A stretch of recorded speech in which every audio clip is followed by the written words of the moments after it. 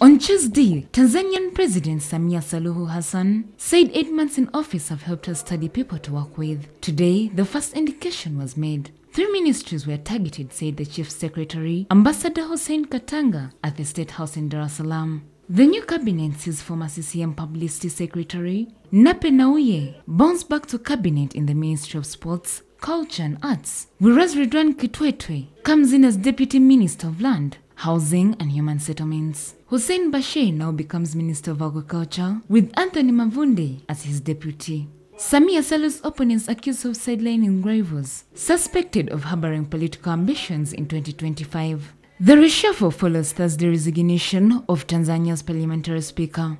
Job Nduga resigned after questioning government's internal borrowing.